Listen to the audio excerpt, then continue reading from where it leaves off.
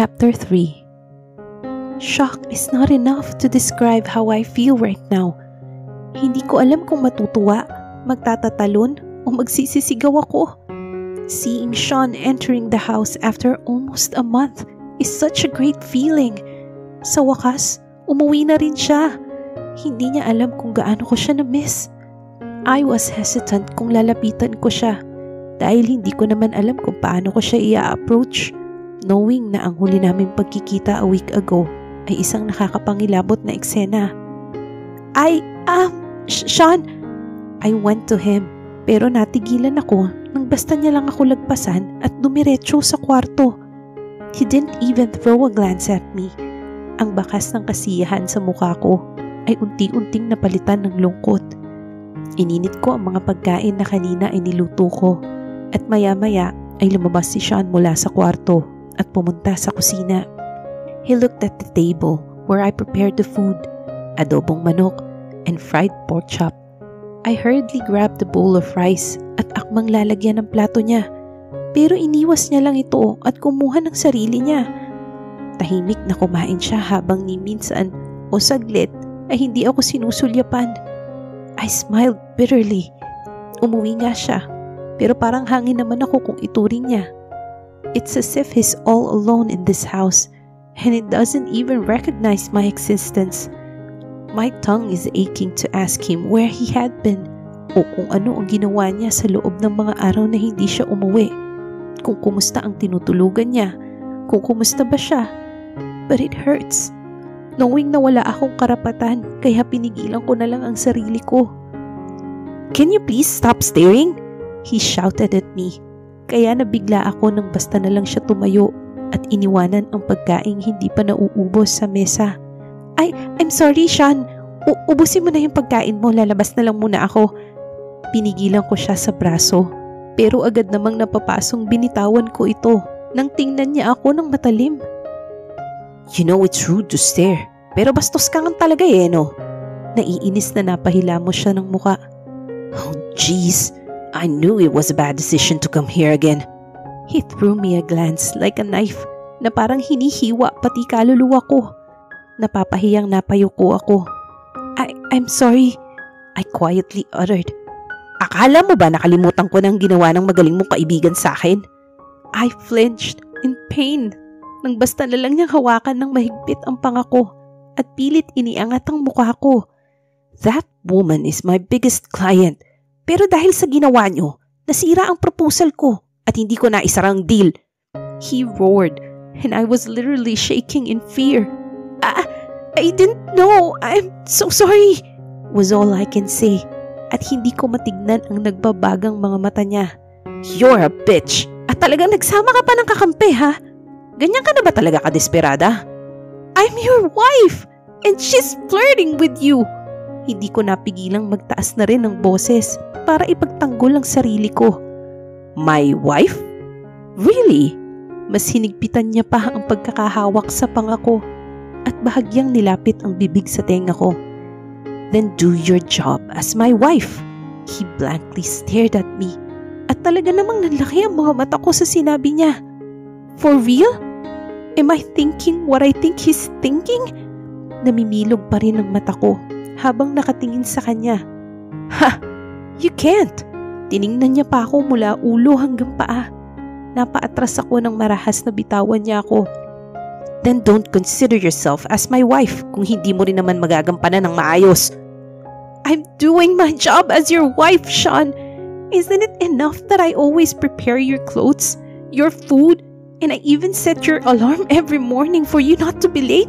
I swallow all of your harsh statements against me. I understand you every day. And now you tell me na hindi ko nagagampanan ng maayos ang pagiging asawa sa'yo?" I stuttered when it was the wife thing I said.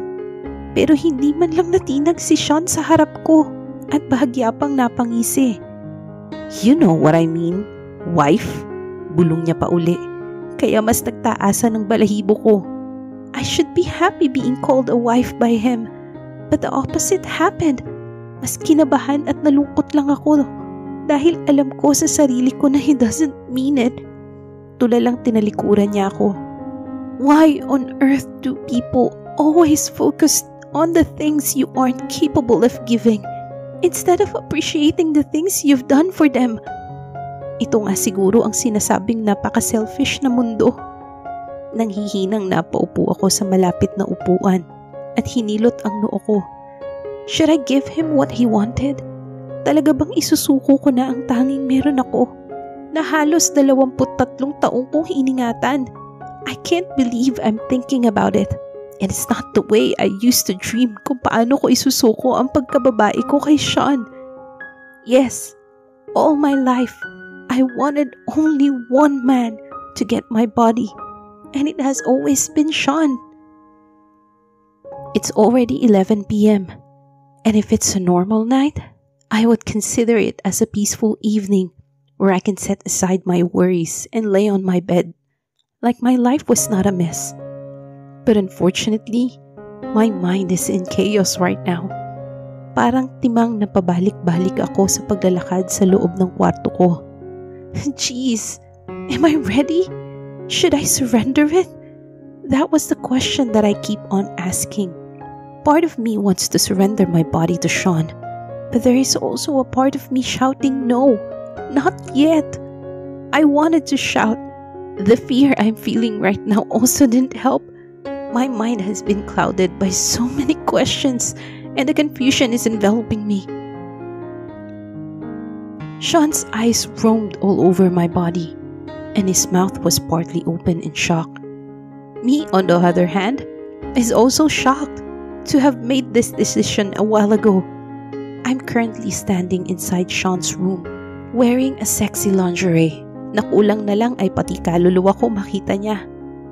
I can sense fire and adoration in his eyes, and part of me is happy with his reaction. He gently grabbed my arm and looked at my eyes firmly. So, you are a slut after all, Ready to do your job as my wife? Pinagdiinan niya ang salitang wife, kaya mas dumoble ang kabang nararamdaman ko. Focus, Arya. He then harshly pulled me to kiss my lips in a not-so-gentle way. Kinagat niya ang ibabang labi ko, kaya napilitan akong ibuka ang bibig ko, only for him to get a chance para ipasok ang dila niya sa bibig ko. I still can't believe I'm now kissing the man I love. Is this what they call torrid kiss that I sometimes watch in some movies?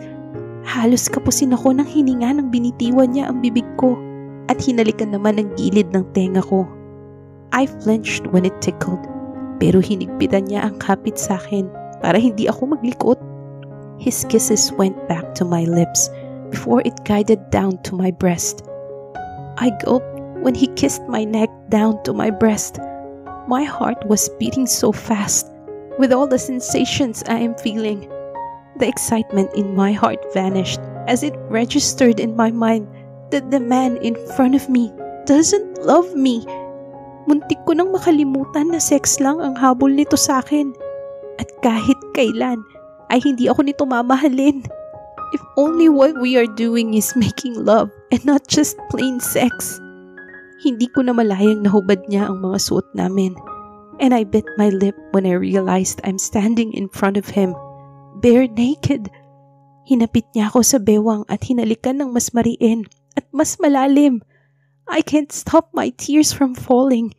He was treating me like a slut na kahit katiting ay walang pag-iingat. He pushed me to the bed and hurriedly positioned himself on top of me.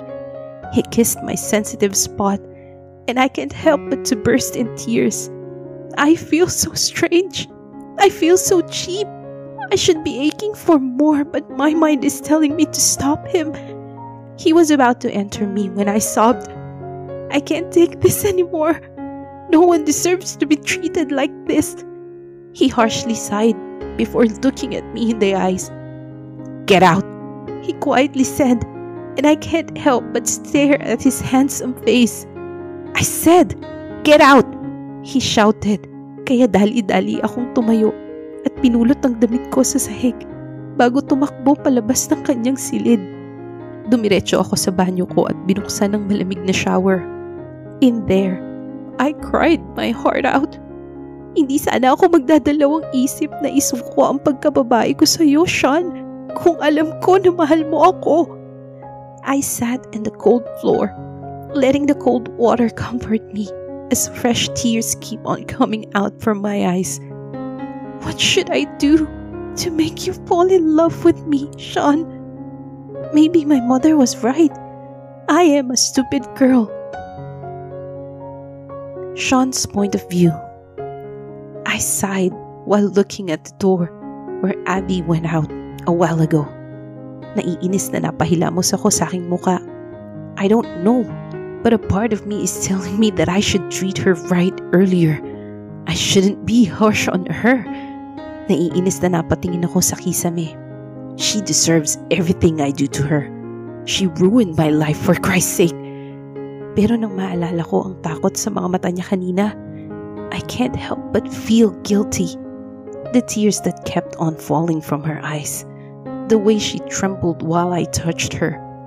I don't know why she acted that way when we both know she's more than a crazy whore. Who's done such stupidity? Hindi niya gagawin ng bagay na nakasira sa amin ni Alondra if she was that innocent.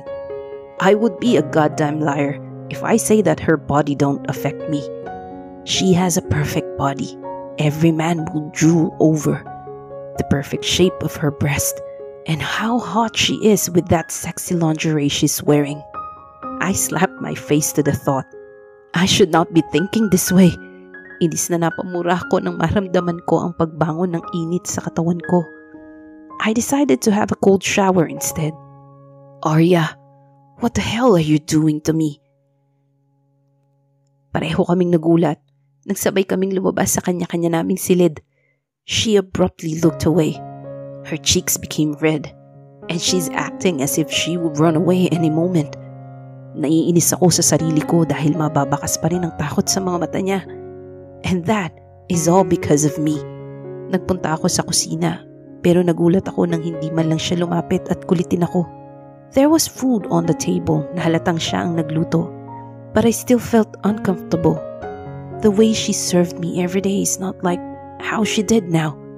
Basta na lang siya naghain ng pagkain sa mesa at nang lingunin ko siya ay bumalik na siya papasok sa kanyang silid. Damn, sumobra na ba ako? I decided to not go to work and stay at the house. Plano ko sanang kausapin siya to settle things with her. Napatawa ako sa naisip. Seriously? I'm not like this. Hindi ako nagpapababa ng pride para sa isang tao. Especially the person who have done so much wrong to me. I was back to my senses when someone knocked on the door. Tila hindi yun narinig ni Abby, kaya ako na lang ang kusang nagbukas ng pinto. Hello, baby! Literal na namutla ako nang pagbuksan ko ng pinto ang parents ko. And my mom's voice echoed in the whole house. Mom, Dad, bakit napasyal yata kayo? My heart was beating so fast that even my voice trembled. Aba? Bawal na ba kami pumunta dito, Sean? My mom raised a brow at me. Kaya naman agad-agad kong niluwagan ang pagkakabukas ng pinto para papasukin sila. Tinanguan lang ako ni Dad bago sumunod kay Mom na pumasok. Where's Arya, baby? My mom immediately looked for Abby, pero hindi pa rin ito lumalabas ng kanyang silid. Natutulog pa po siya, Mami. Natutulog? It's already 10 in the morning Tinapunan ako nito ng nanunuksong ngiti. Don't tell me, Cloud, na pinagod mo kagabi asawa mo. My mom is indeed teasing me, and I can't help but to remember what happened last night, and the guilt I felt became intense. Mami naman, ano ba yung pinagsasasabi mo? I was always late to wake up, kaya wag kayong mag-isip ng kung ano. Inis kong baling sa kanya. Bakit namumula ang baby ko? And my mom, being who she is, didn't stop pestering me. Sweetie, stop it. Ayan ka na naman sa panunukso mo sa anak mo My dad, who's been silent since earlier, stopped my mom from teasing me. She gets up in the morning to prepare my food and clothes, Mom. Kaya after that, natutulog siya ulit. She didn't know I took a day off today, kaya tulog pa siya.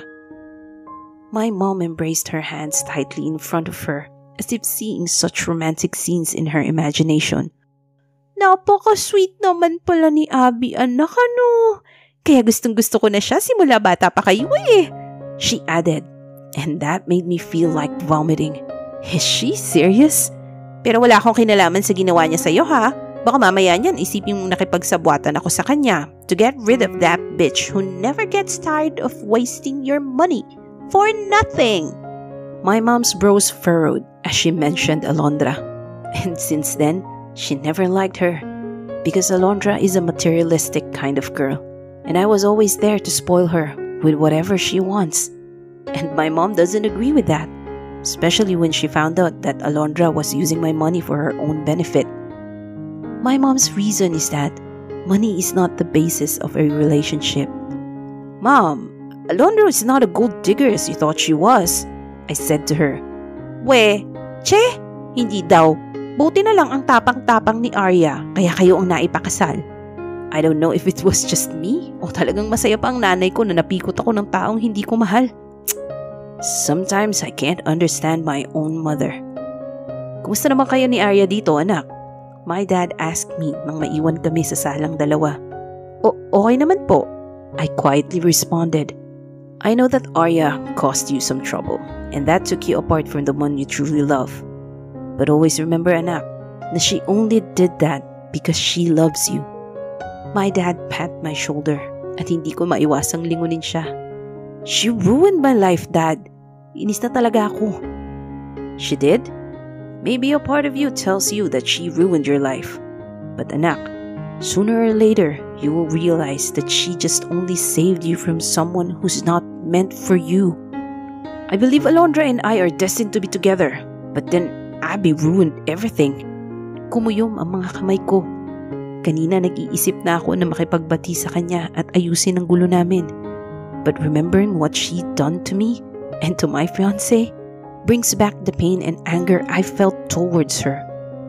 Well, everything has its own reason at ang plano lang ng Diyos ang masusunod.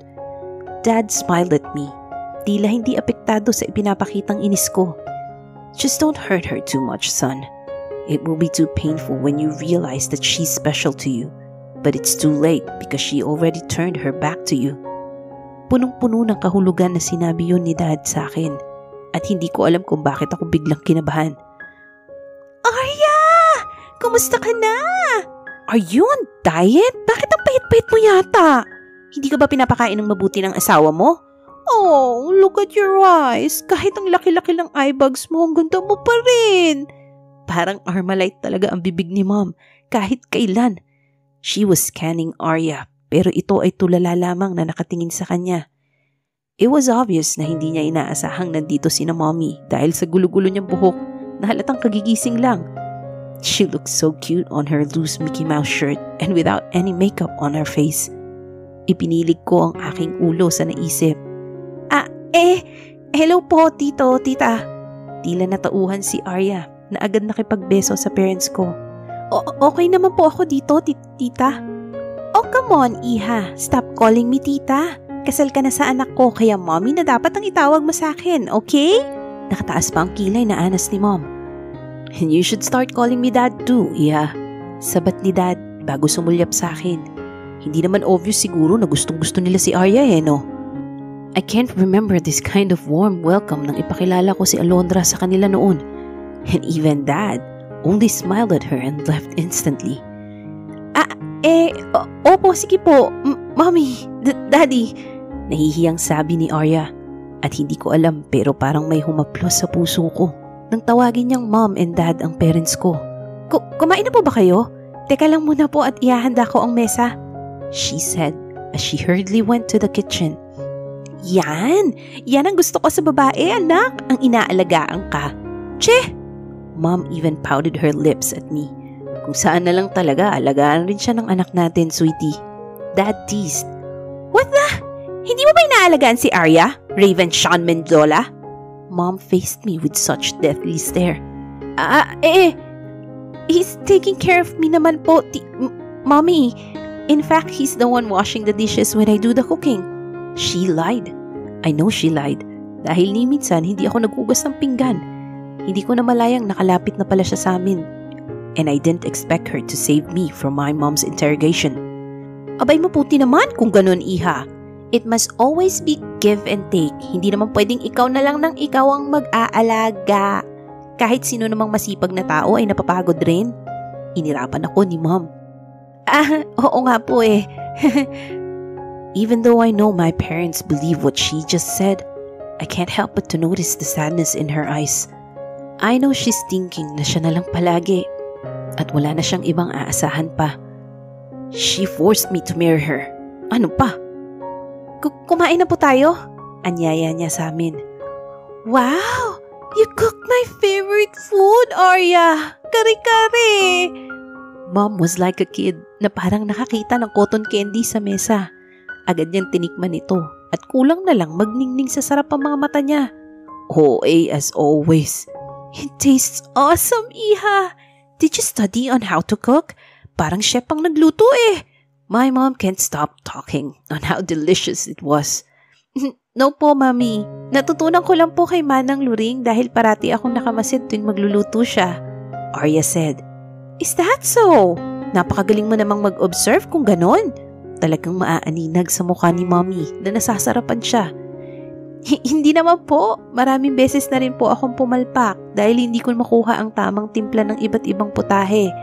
Pero it's true po that practice makes perfect. She was smiling widely when she said those words na parang may inspirasyon siya para magsumikap magluto. Tumangutango si Mommy. But then later on she asked another question. How's your parents, Iha? Dumadalaw ba sila dito? Naglaho ang ngiti sa labi ni Arya at agad uminom ng tubig. Hindi ho, they're busy. Yun lang, sinabi niya. Tell your mom na magbonding naman kaming dalawa sa susunod. Parang bata na sabi ni Mommy. I was sitting beside Arya, kaya naramdaman kong napabuntong hininga siya. Yes po. The conversation went on at hindi mawawala ang matinis na boses ng nanay ko. Kung makipag-usap ito ay parang ang layo-layo mo sa kanya at parating nakasigaw. Dagdag pa na parang kung sinong kumpanyero ang kausap nito.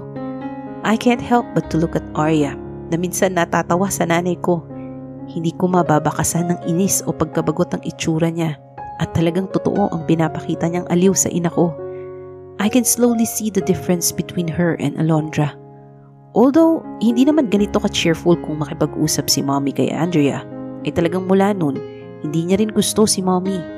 She was transparent on acting that she doesn't like my mother. I thought it was normal in the way she handles my mom. But as I look at Arya right now, I can see that Alondra was being rude to my mother since then. Kahit ano pa palang masamang trato gawin sa'yo ng nanay ng taong mahal mo, ay hindi mo dapat ito binabastos at pinapakitaan ng masama. Napabuntong hininga ako at paglingon ko ay nakita ko si Dad na matamang nakatingin sa akin.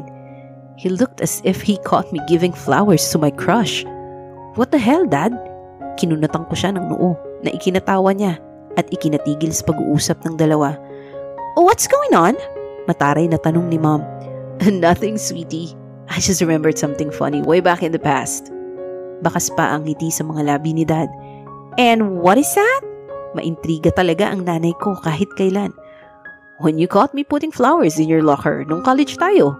Natatawang sabi ni Dad. Napatigil at namula si Mommy. Tss! Stalker! Inis na bulyaw niya kay Dad.